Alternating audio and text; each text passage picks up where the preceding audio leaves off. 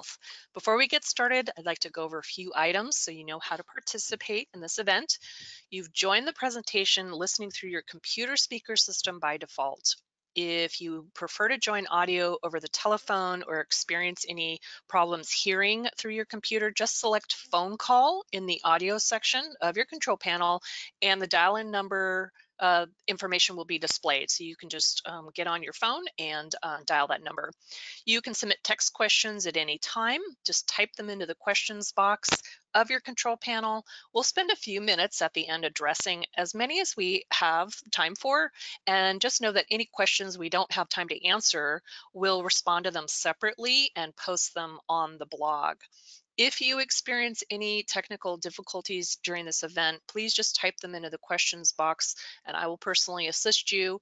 We have a very high attendance today and the GoToWebinar platform is experiencing a bit of a high volume. So just know that we are recording the session and you will receive a copy after the event. The slide presentation is provided for you as a handout. So you just locate the handout section in your control panel and you click on the title. It'll open in a separate window for you to download and save it. I would now like to introduce your moderator, Jamie Sullivan, VP of Public Affairs. Welcome, Jamie. Great, thank you. And good evening, and thank you for joining us tonight. So to kick us off, I would first like to introduce Corinne Costa-Davis, the Chief Executive Officer of the COPD Foundation, to make some opening remarks. Thank you, Jamie. Hello, everyone, and thanks for joining today's webinar.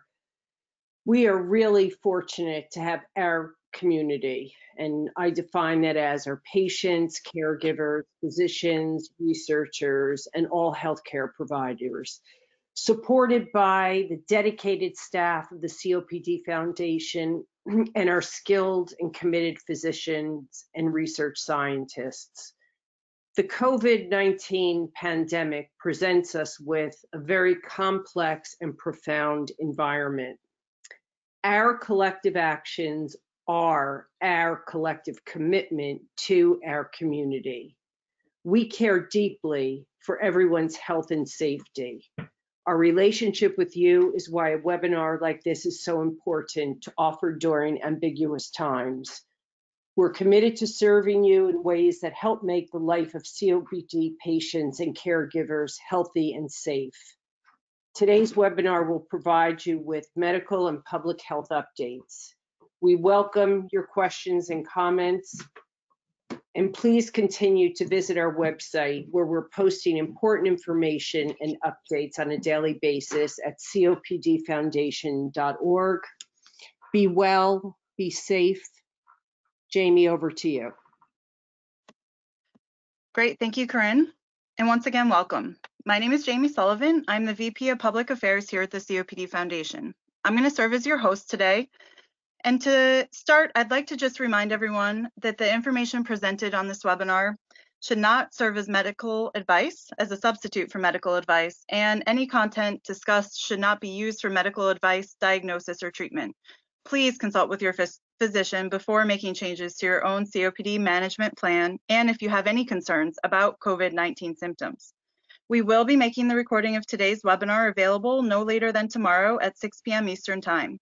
The information presented on today's webinar about COVID-19 was current as of today, Tuesday, March 17, 2020. The information about the disease and the recommendations discussed today are changing rapidly. And if you're viewing the recording of this webinar, this information may no longer be accurate. So let's get started.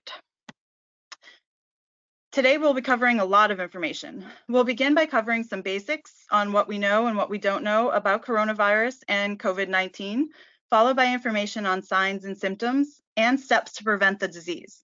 We will close by discussing some tips for maintaining your emotional well-being during these trying times, a topic we will expand upon in a future webinar and highlighting some incredible resources for you to stay informed and up to date. The presentations have been informed by your questions. However, we realize it is impossible to cover the entirety of information on COVID-19 in one presentation. So rest assured, if your question is not answered today, we will continue to consult with our medical and scientific experts, and we'll be providing additional content online and in future webinars. These topics will be covered by a panel of world-class experts.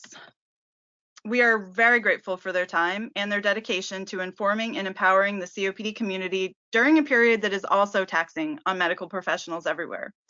Our speakers today include Dr. Josh Sharfstein, the Vice Dean for Public Health Practice and Community Engagement for the Bloomberg School of Public Health.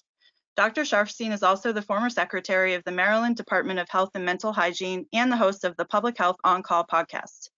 Next, we have Dr. Byron Thomashow. He is a practicing pulmonologist and professor of medicine at Columbia University Medical Center. Dr. Thomashow is also the COPD Foundation's chief medical officer and a founding board member.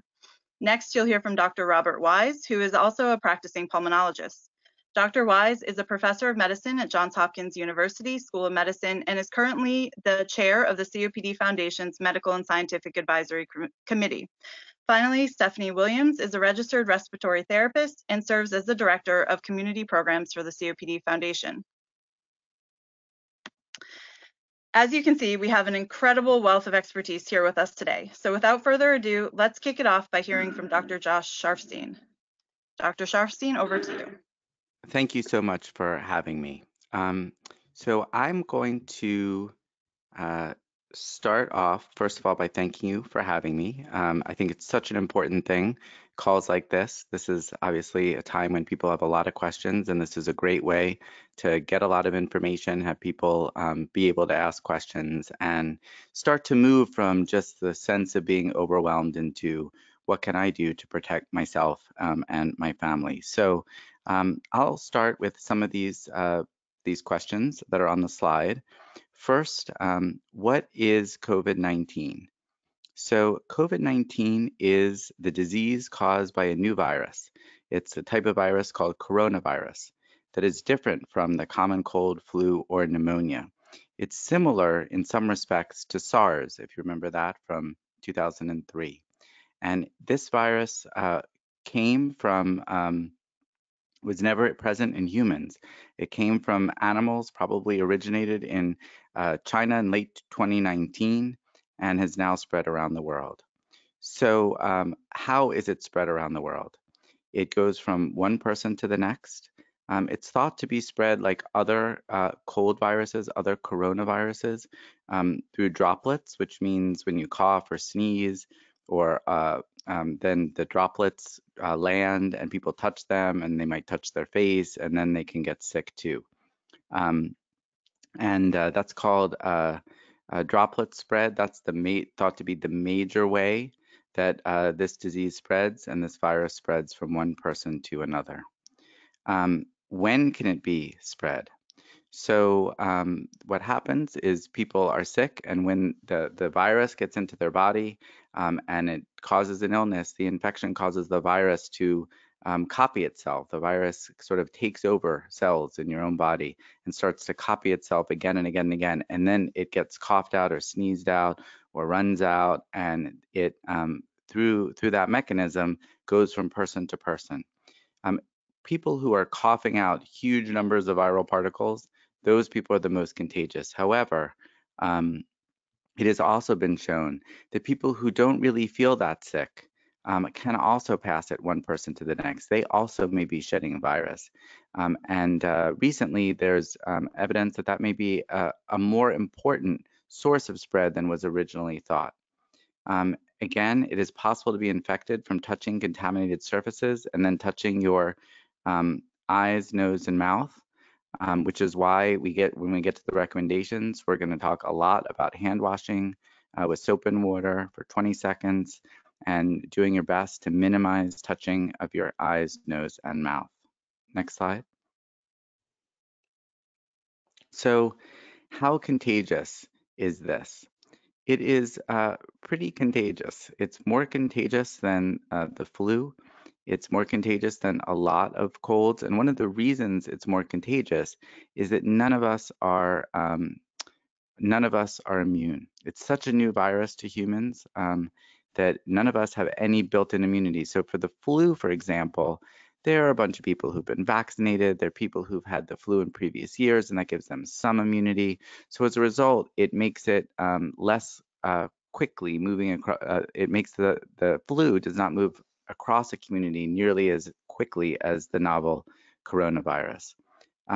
Right now, we have, I think, over 180,000 cases around the world, or it says here on the slide, and more than 7,500 deaths in the United States, 5,200 cases and more than 90 deaths with cases in 49 of 50 states. Next slide. So one of the points you probably have heard about COVID-19 is that most people actually do not get serious symptoms. 80% of people, the symptoms are mild. That's the initial estimate. And then they just recover. And for the most part, people who are more likely to have that mild mild presentation are people who are younger and who do not have chronic illnesses. And on the other hand, people who are older and do have chronic illnesses such as heart disease, lung disease, and diabetes are more likely to have severe disease, to need to be hospitalized, or to need to go to the intensive care unit, or to need to be ventilated with a breathing machine, or even to die. So this is actually a little bit less likely than the flu. The flu is more dangerous to younger people than the new coronavirus. The new coronavirus is extremely dangerous to older people and people with chronic illness, much more so than the flu. Now, why? Why are older people and people with chronic conditions more at risk for severe complications? One reason is thought. Now, the truth is we don't know yet. This is a brand new virus. We don't know for sure. But here are some theories, what people think is the reason. It may have to do with the differences in the immune system over time. And those differences can relate both to the way the immune system fights viruses and the way that the immune system sometimes reacts to viruses. In addition, the infection may put a stress on the body, and chronic illnesses can cause impaired organ function that may make it harder to respond to the infection and may make it more likely for somebody to actually get sick. And it may be that other medications or other aspects of particular diseases affect how somebody responds. There are many theories. There's a lot of research going on to figure out what is it about people with heart disease or lung disease that makes them more susceptible to severe illness and death from COVID-19. Next slide. Will people with COPD be able to get tested? And before we do that, I just want to say that even though people who have COPD and other chronic illnesses are at much greater risk than people who are younger and do not have any chronic illnesses of a severe course of illness, that does not mean that everybody is going to get very sick. In fact, even for people who are over 80, for example, the majority of people recover and some of them have very mild illness. So it is not at all the case that anything is for sure, no matter what your condition or pre-existing diseases are. So there obviously are a lot of questions about testing, and testing is certainly in the news. So where things stand now is that the people who really need to get tested the most are the people who are really sick, because it's really important for the healthcare workers to know who has this infection so that they can take good care of them, so that they can try. There are all kinds of different medications and approaches being tried. So you really need to know. So if there's a limited amount of tests in a particular area, the most important population to test are the people who are really sick. The second most important population to test are people who are moderately sick. So people who have the symptoms of this, which are fever, cough, shortness of breath, should be, and they don't have any other condition like flu, they really should be tested if they can be. If they're not feeling so bad that they need to go to the hospital, they can be tested in a testing center, for example. And if tests aren't available, they can still go home and stay by themselves and away from everybody else. And many of them will just recover. Others, if they get sicker, will then need to go to the hospital. I think that if you're wondering whether to get tested, the thing to do, first of all, is to talk to your physician, but also don't just show up at the emergency room and say, I think I'd like to get tested. It's much better wherever you go, if it's possible, for people to be prepared for someone in order to do the testing safely.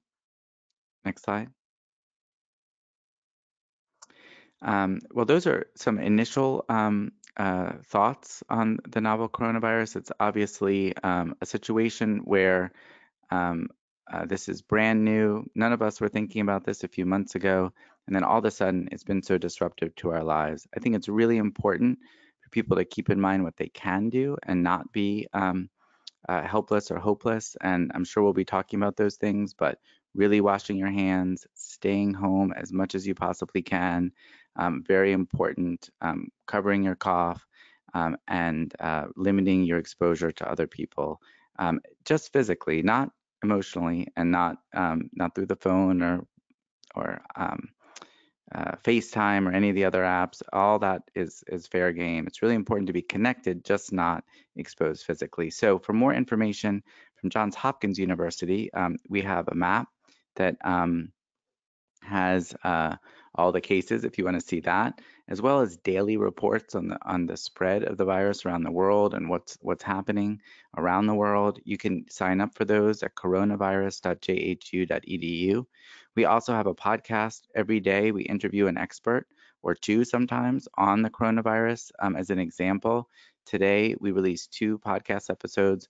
One of them was an interview with Dr. Caitlin Rivers, who's an expert in social distancing, about how to self-quarantine, what that means, all those kinds of questions she answered. We also had a great interview with a researcher who is studying a technique to respond to the novel coronavirus using the antibodies from people who have recovered. Since 80% of the people recover, there's the idea that you could take the antibodies that they've made and maybe give them to people to prevent infection and treat infection. And Johns Hopkins is actually very rapidly working to stand up a study. And you might say, like, that seems like a strange idea.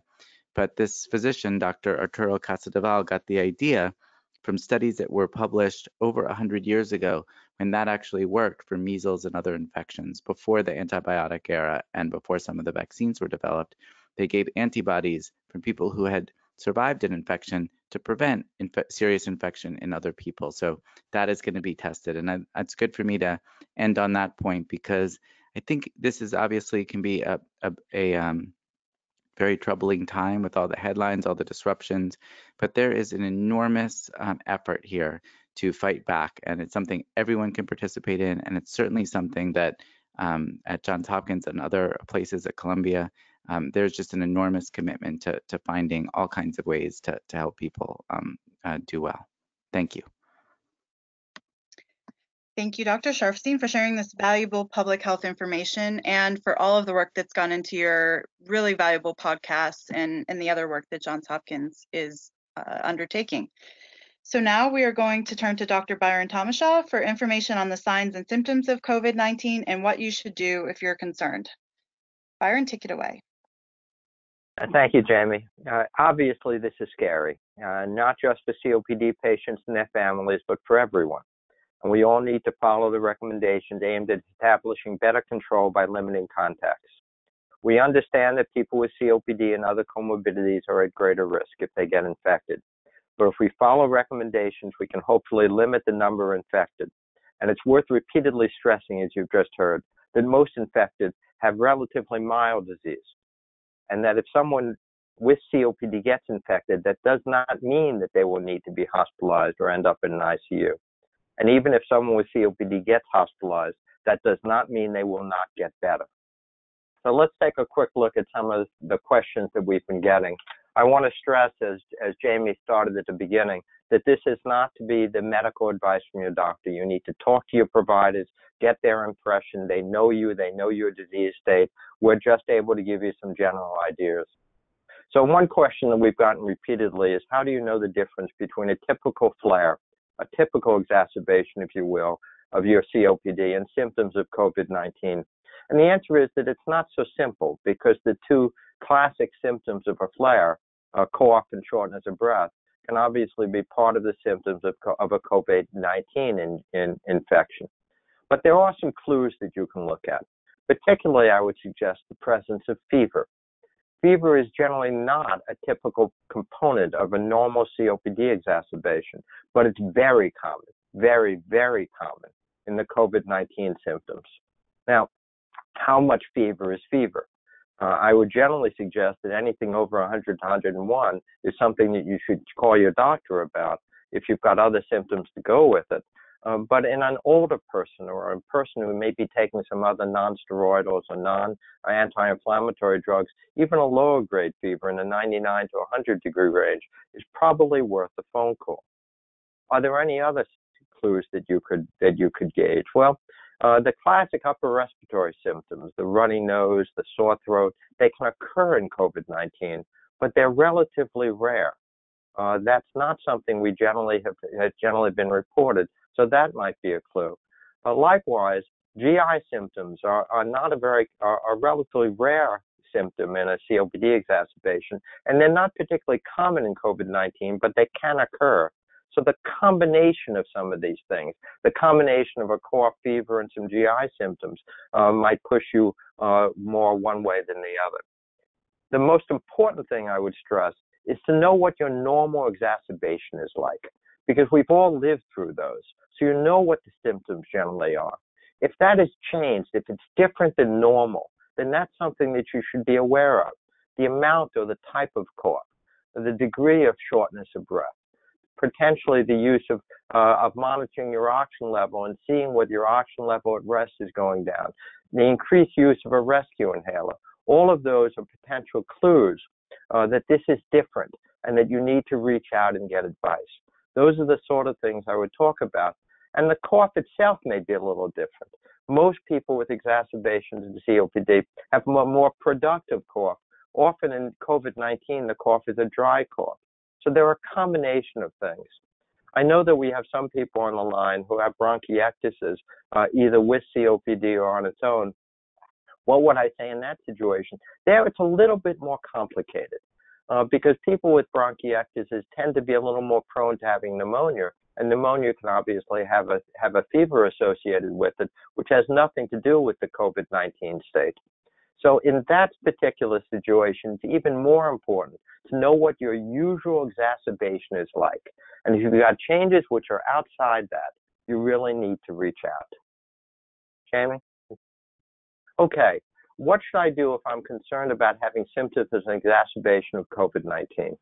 Well, all of us should have an action plan, a COPD action plan that you've worked out with your provider, with your physician, with your caregivers, so you know what to do.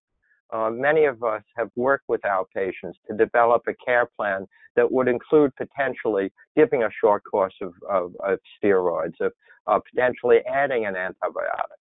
What do we do in this situation? Well, I have to stress with you, we don't know for sure yet. This is all a learning situation. This is a new disease that we're learning from. One of the things that the foundation has done in recent days is reach out to our medical and scientific advisory council that Dr. Weiss chairs to see if these experts in the field have had any specific advice that they could give.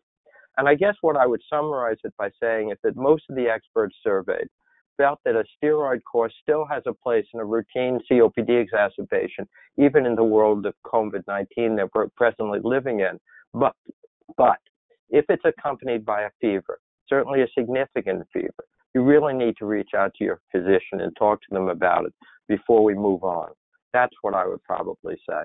The action plan is important. We need to work our way through that, but together we can make a difference. Next slide, Jamie. What happens if I get COVID-19? Are there medicines? Will I have to go to the hospital? Everybody is asking those questions, not just people with COPD. And I want to stress what you've already heard. There are no approved treatments specific for COVID-19. That does not mean that they're not being developed. There are clinical trials underway to develop a vaccine. There are clinical trials and tests underway evaluating existing drugs, potentially new drugs, antiviral agents, immunostimulating agents. There are a whole bunch of things that we're going to look at here. There is a degree of energy that exists in the healthcare field that can allow us to beat these issues. If you get COVID-19, ask your doctor, should I keep using my nebulized medications? That too is a somewhat complicated issue. The simple answer is that if you need your nebulized medicines, you should be using your nebulized medicines, but talk to your doctor, because there is at least some suggestion that using a nebulizer in a setting of a viral illness might stimulate further spread of that viral illness. So it's something that you should discuss with your doctor. Don't stop what you're doing. Talk to your doctor. Should I keep using my dose inhalers? The answer to that is yes. If I'm on a steroid, should I stop taking them, and how should I stop them? Well, I've already mentioned that the experts that we've talked to do believe that if you need steroids for an exacerbation, you probably should use them. That's certainly in the outpatient setting. If you end up in the hospital, the doctors taking care of you will weigh the relative risks and benefits before making a decision whether steroids should be used. In an exacerbation in the outpatient setting, it probably is still worth doing, although we're learning. What about patients who are on steroids chronically? As you all probably know, chronic steroids really don't have a role in COPD. In COPD, steroids should be used for a short course during an exacerbation. But if you're on chronic steroids, either as part of a COPD regimen or for another disease state, as you all know, you can't simply just stop taking that drug. There are problems potentially in stopping the drug. You should talk to your doctor whether you need your steroid medication, whether it should be tapered, how to go about tapering it. That's something your physician can talk to you about. What over-the-counter medicines are safe to relieve symptoms? Again, we don't really know the answer to that. But there is some evidence, some reports coming out of France that some of the non-steroidals, the NSAIDs that we were using, the ibupropium, the Advil type of drugs, are potentially worrisome in this setting. Why that is not clear, and I have not seen enough data to really convince me one way or the other. It may not be per se about the infection itself. It may be that these medicines have other side effects, including potentially affecting kidney function, which could be very important in somebody who's very sick. I would suggest that at this point in time, using medicines like Tylenol, for example, would perhaps be a simpler way to relieve some symptoms. But again, you need to talk to your doctors because we don't know. When should I go to the emergency room? The answer, as you guys have all heard, is that our medical status is already being overwhelmed, and we cannot allow that to happen. We also don't want to infect others, and for point of fact, we don't want to infect you. So you should go to the emergency room if you are clearly getting worse beyond what a normal exacerbation would be. Those are fevers, worsening shortness of breath, decreasing oxygen saturations. And before you go, reach out to your physician, make sure they know that you're coming, make sure they give you advice as to whether that's the best step or not. In general, most of these things can be handled at home, and it's safer for you and everyone else. Will COVID-19 make my symptoms worse in the long term? The honest answer is there is not enough evidence specific to COVID-19 to predict how it will affect your long-term function. There's some early data from China suggesting that it can cause some short-term changes in lung function. It is not clear whether that would be further damage for you or not. Most people, I suspect, who get this, who survive this, will end up with pretty much back to where they were before. But as all of you know, even with a regular COPD exacerbation, without pneumonia, without COVID-19, the exacerbations can cause further progression of the disease. It is again why it is so important to try to prevent you from getting the infection in the first place. And that's why following the recommendations you've already heard and that Dr. Weiss is going to talk to you about more is really important. Together we can get through this.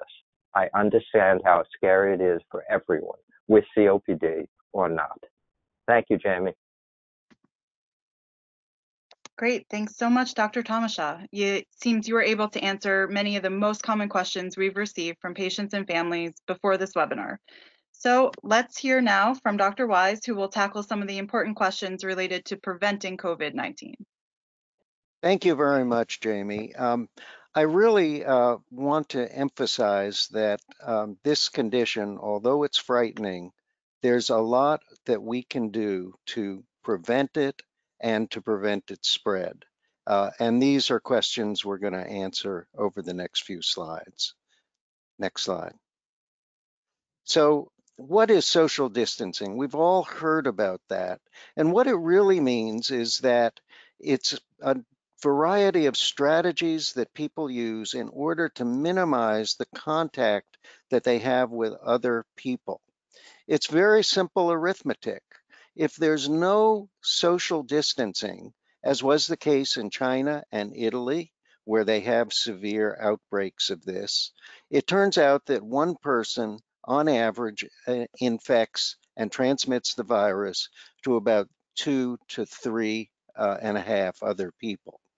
However, with strict social distancing uh, um, operations put into place, this can be reduced to 1/10, and this can break the chain of transmission of this virus so it does not spread throughout the community. Now, social distancing, something like settling in place or isolation or quarantine, is a frightening prospect. But I want everyone to think about this not as something that's a punishment, but really something that you can do not only to prevent your own exposure to this disease, but also to prevent the transmission to your neighbors, your community, and actually to all of humanity, since this is a global condition. So what do we ask people to do? First of all, you should stay at home as much as possible. Many companies and other institutions are having people work at home. If you can't work at home and you're concerned, take a leave of absence. Uh, Now, there's certain things that you need to do if you're going to stay at home. First of all, you're going to have to acquaint yourself with a lot of services in your community that can help out. You need to have a pharmacy that can deliver medication or a mail order pharmacy. There are many grocery delivery services that can bring food and household products to your house. And also, as restaurants and cafes and bars are closing, a lot of very good restaurants are now providing delivery services or takeout. And you ought to explore this while you're sheltering in place in your home. But the key thing is to minimize contact with other people, physical contact. Now, as Dr. Sharfstein emphasized, this does not mean that you need to eliminate all contact, because in this time of stress, it's very important that we stay in contact with our loved ones, and use of the telephone, computers, iPads, and so on are all things that we will have to learn and make use of. Next slide. So what should you do now? I'll bet a lot of you have done this already, but first of all, you need to stock up on food. We recommend that people keep about 2 weeks of food in their home, as well as certain types of food that they might need if they do become ill. You should make sure you have at least a month of medication on hand, and better, a 3-month supply of medication. Make sure that your oxygen company is going to be in business and ensuring that they make regular deliveries if that's important for you. For people who are on oxygen, a pulse oximeter is very important for communicating with your physician should you get sick. And also a fever thermometer, something a lot of people don't have. We recommend that you get one. We understand that they have that the stores have had these out of stock recently, but we've learned that a lot of people keep 2 or 3 of them around. So if you have any neighbors who might have fever thermometers, ask them if you can borrow theirs. Make sure you disinfect it with alcohol before you use it, of course. One thing that people don't often think about, but which is important, is to have a plan for yourself and for the people with whom you live should you or one of your family members get sick. Make sure that you know what services and caregivers are around and what their responsibilities might look like. It's better to have this discussion ahead of time rather than waiting until things get difficult. Finally, because we talk about sheltering in place or social distancing, we don't mean that you have to stay indoors all the time. It's perfectly fine to leave the house, go for a walk. The sunshine and fresh breezes are some of the safest places to be when there's virus around. Just make sure you avoid crowds and stay at least 6 feet away from other people. Next slide. So a few questions have come up. First of all, people want to know whether they should cancel their routine medical appointments. From what we are seeing happening, most medical institutions are actually requesting that people cancel routine appointments so that they don't overwhelm the outpatient department and that they can have telephone or telehealth visits instead. Should you continue to go to pulmonary rehab? The answer is no, you should not continue to go to pulmonary rehab because these are places where people can exchange viruses, and many pulmonary rehab programs are closing down because of this. But there are actually several pulmonary rehab programs that can be entertained over the internet. What about home health services? This is a harder question, and it's best to discuss with your doctor and your caregiver whether or not you need to continue to have these services in your home. Next. So if you go out of the house, what kind of things do you need to take care of? Well, I think you've all heard about keeping 6 feet of distance between you and other people. That's because the average droplet from a sneeze or a cough goes about 3 feet. So we add about 3 feet just to be secure. Wash your hands often, use hand sanitizer. Uh, Probably you should avoid using inhaled medications when you're out of the house because they could transmit virus. And then for those people who use oxygen, we just want to make sure that you pay special attention to keeping your tubing and nasal cannula clean. And we recommend wiping them down with alcohol between each use and at least every day. We don't recommend surgical masks. They're only helpful if you get sick and you're coughing. It can prevent the transmission to other people in your home environment. Make sure that if you are going into a healthcare system for an appointment, have a plan. Some people even wait in their cars in the parking lot to go in so they don't have to sit in a busy, crowded waiting room. Next. Next slide. Our next speaker is going to be Stephanie Williams, who will talk to you about your emotional well-being. Jamie, back to you. Thanks so much, Dr. Wise, for this really valuable information and all of the practical tips for reducing the likelihood that our community members will be affected. So we're now going to turn to Stephanie Williams. Hi, thank you. There has been a lot of really good information shared, and I know that everybody really appreciates the time all of these medical professionals have spent with us in answering some of these questions from our community. We want to spend a little bit of time talking about maintaining your emotional well-being. It really can be challenging to find moments of peace when things like this are swirling around in the news, but we think it's important to talk about things you can do to maintain your emotional health. So when you see this slide, I think for a lot of people living with chronic conditions like COPD, you may see this and think, yeah, I'm always a little anxious. And that may be a true statement. And now, with the added introduction of all this stressful news about COVID-19, you may be feeling even more anxiety than usual. And as we all know, anxiety can have an impact on your breathing. So let's talk for a few minutes about understanding your anxiety. There can be different factors that cause anxiety for you. It might be that you're feeling generally anxious about your COPD symptoms or about the unknowns of COVID-19. I hope that hearing from these medical experts this evening will really help to relieve some of that anxiety, but the uncertainty can still cause you to be anxious. Or you could be nervous about the impact of COVID-19 that it may have on your health or that of your loved ones.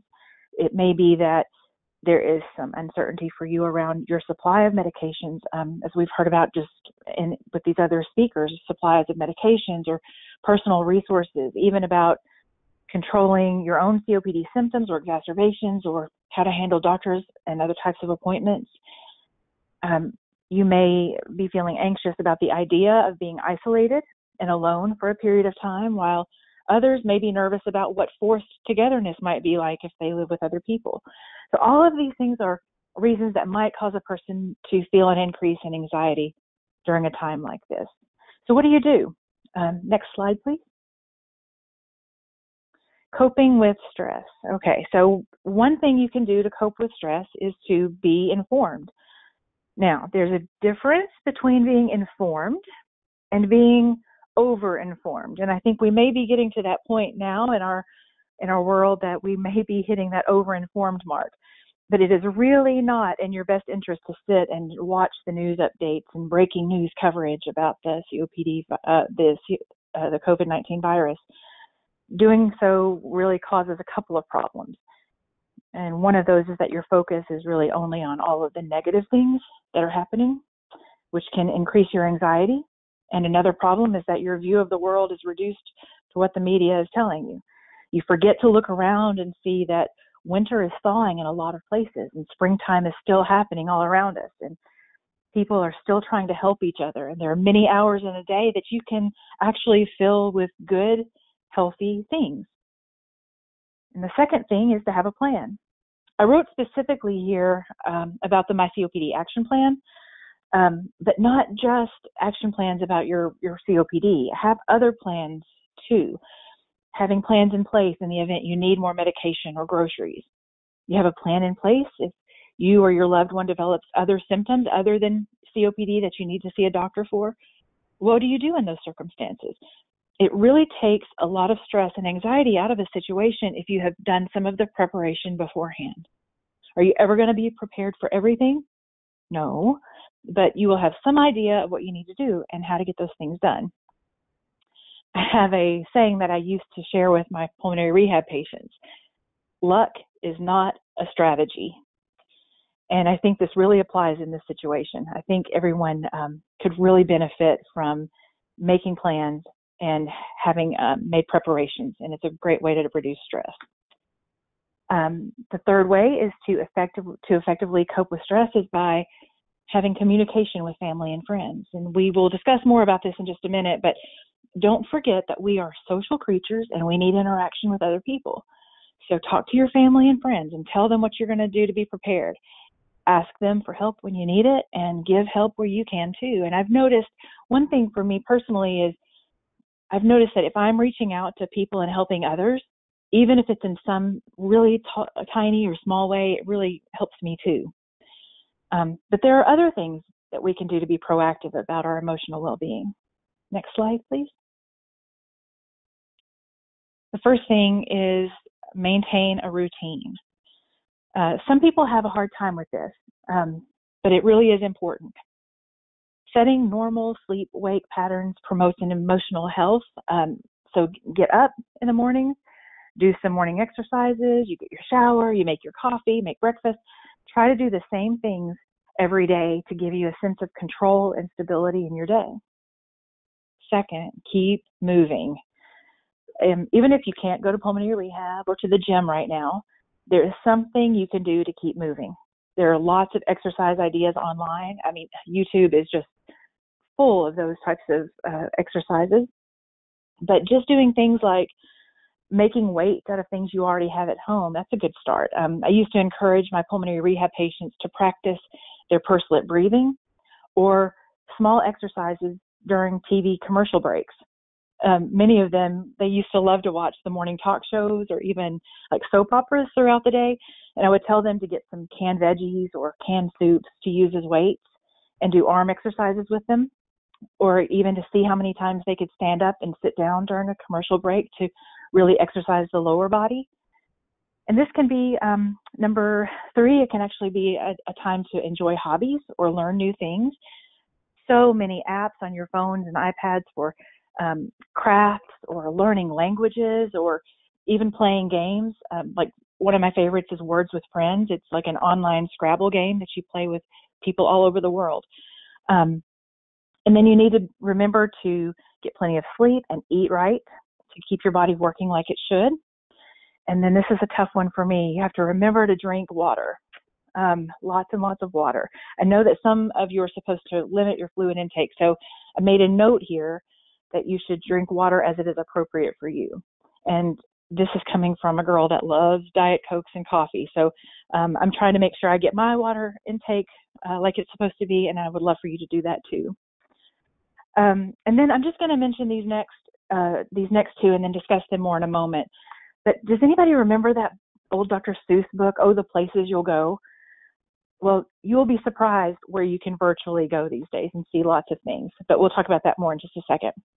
The next thing is to find something to smile and laugh about. All right, those things are still out there. There is still beauty all around us. There are still things that are funny, and people still say funny things. Look for those things. They'll be there. My brothers and I used to play a game on long road trips where we would each have a different make and model of a car that we were supposed to look for.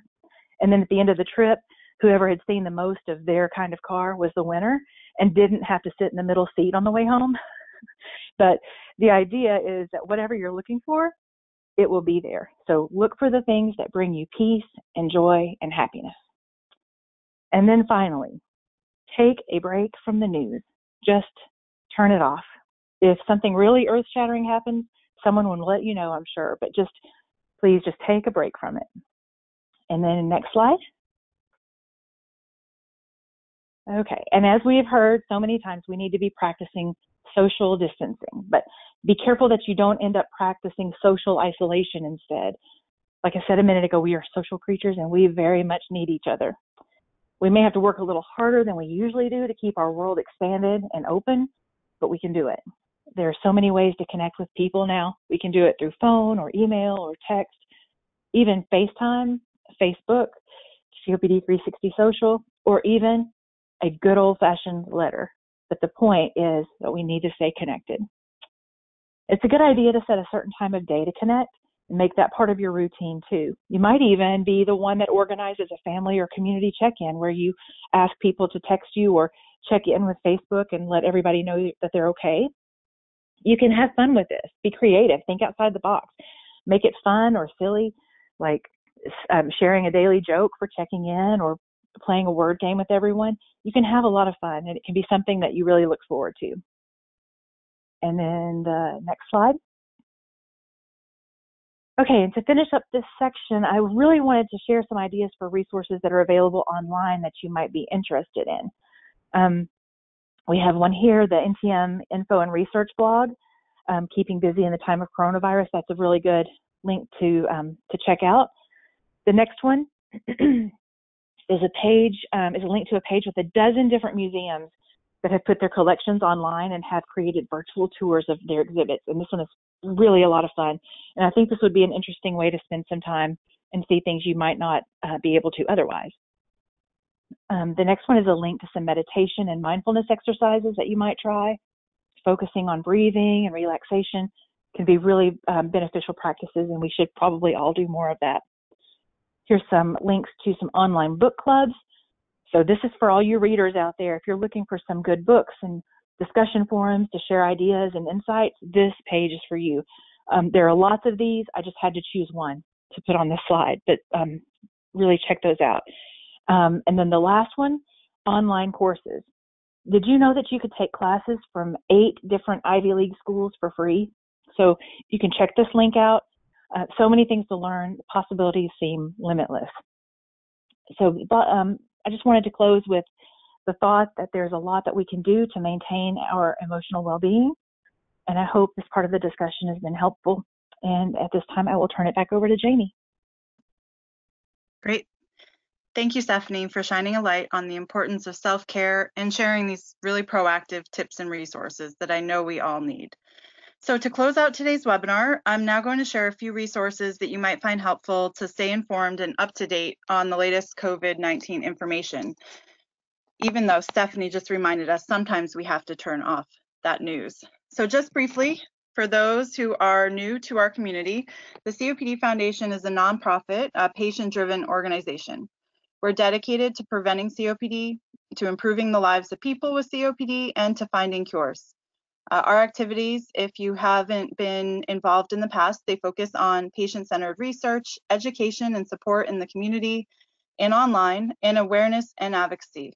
So for more information on the COPD, on the Foundation's resources, and our team of staff and advisors, you can visit our website at www.copdfoundation.org.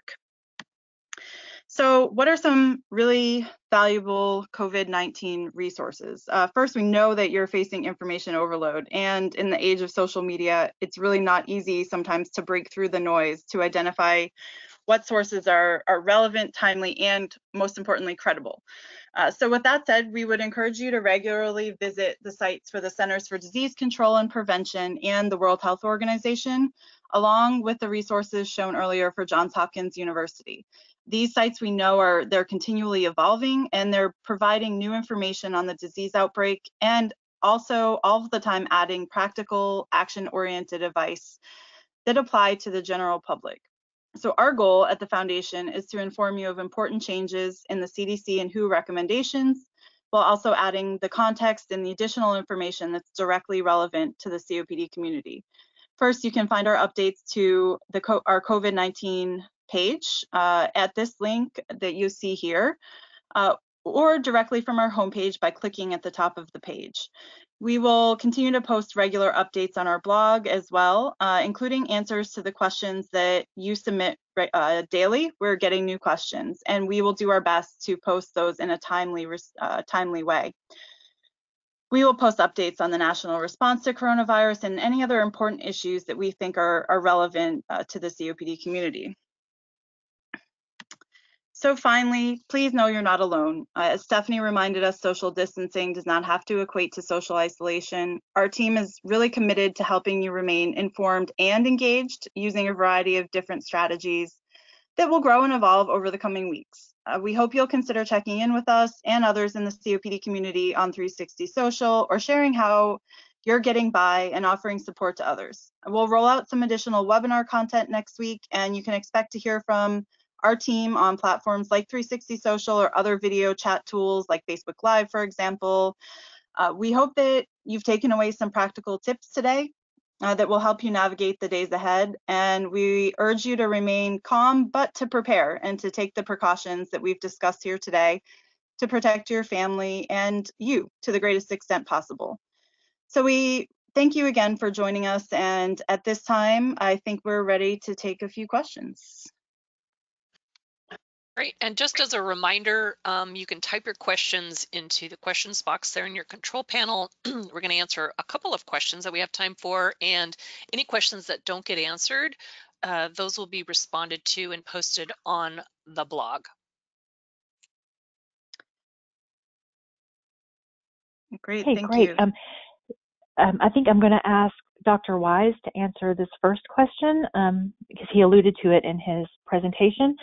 The first question would be, please explain why you stated to not use your inhaled medication outside of the home.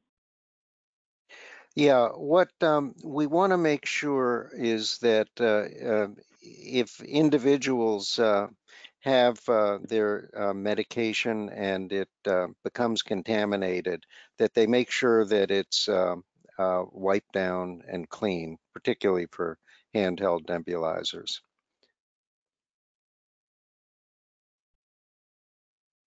Okay, thank you so much. And Dr. Wise, I'm just going to keep your line open so that I don't accidentally forget to unmute you at some point. And then another question would be, should we worry about eating fresh produce since someone, possibly an infected person, maybe picked and handled it recently? No, there's really no problem if you wash fresh produce the way you would handle it normally. Same thing goes for packages and food you bring back from the grocery store. After you handle things like that, just wash your hands. That's all we ask you to do. Thank you so much. And Dr. Thomashow, I'm going to ask this one of you. It's actually two questions that I'm going to kind of roll into one. So if a person has COPD because of alpha-1 antitrypsin deficiency, does it make the person more at risk? And then a second part of that is, are alpha-1 carriers as vulnerable for COVID-19 as ZZ alphas? Those are good questions. I don't think that we know enough to answer them completely. I would suggest that people with alpha-1 are no greater risk than people with COPD of similar severity, but more information is necessary. As far as, what was the second part of the question? What happens when you give two-part questions, you know? So the first one is, are alphas basically more susceptible? Right. And then the second one was, are carriers more or as susceptible as ZZs, for example? Again, there is no data, but I would suspect that the answer to that is no. Okay. And then this question, because we do have a number of healthcare providers on the line here. This question is, shouldn't all healthcare providers be tested so that patients don't get exposed as they seek testing or care? And let's let Dr. Thomashow answer that one too. You know, I think that right now there is still a limited amount of testing that's available. You know, I think that as the testing becomes more available, we will be using it in many different situations, including with healthcare providers, including with dentists, people who are upfront with their, you know, with contacted people all the time, but we're not at that step yet. The first step is getting the testing available, make sure that it's necessary for those people who are at greater risk or greater concerns. There will come a time when it will be available everywhere. We're just not there yet. Okay. Another question is, do we think that the COVID-19 virus will abate some when the warm weather comes? We can see what my colleagues say, but that has been the case with influenza for years. It was the case in the big 1918 flu epidemic. The problem with that is that we need to recognize the fact that getting better in the warm weather, which we all hope would be the case, doesn't mean that it's going away for good. Certainly in other flu epidemics, including the one in 1918, it did come back with a real virulence later that fall.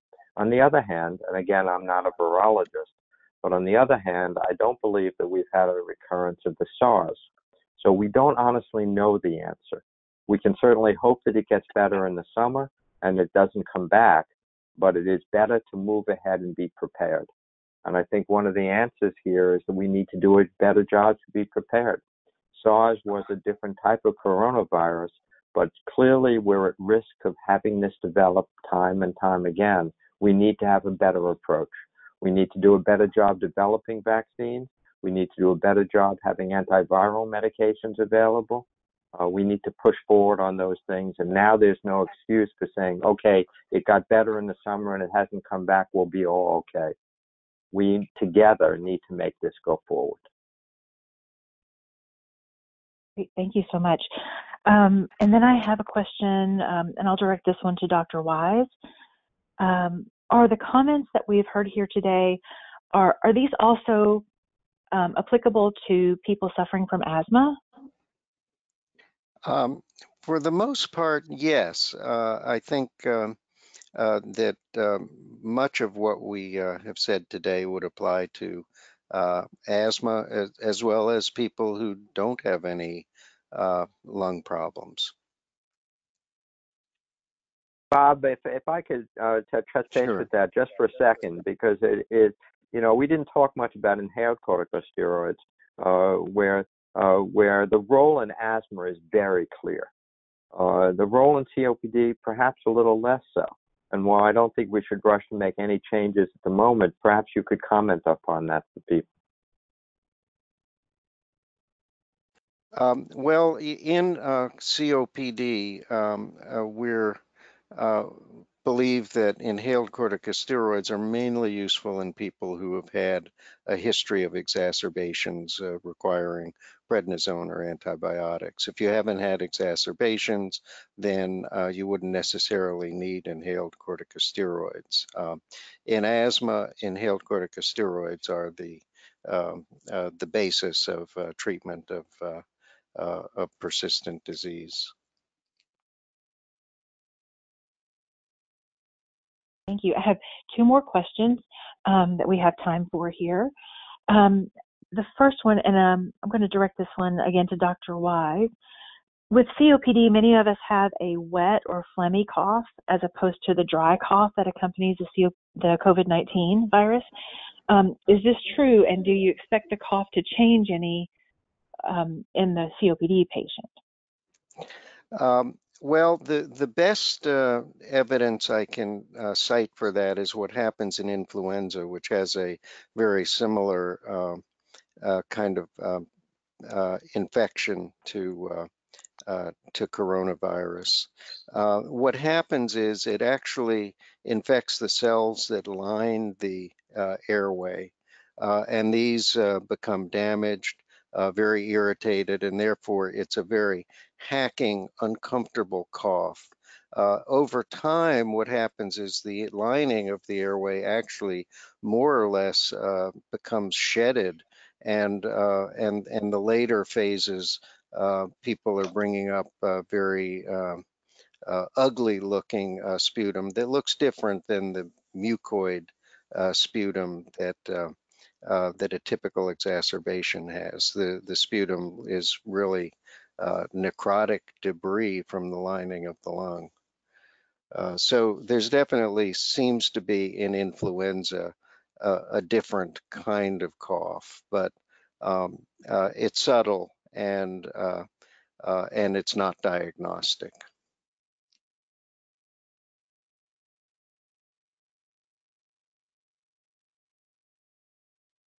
Okay, and the last question I have will be for Dr. Thomashow, and it's one that is addressing, building immunity for the body. Do you find advising people to take vitamins such as vitamin C, would that be something that you would advise our patients to do? People ask me that question all the time, and there really just isn't a lot of data. Vitamins in higher doses can have their own side effects, for example. So when you're taking thousands and thousands of vitamins, it potentially could cause damage. I think small amounts of vitamin C are okay.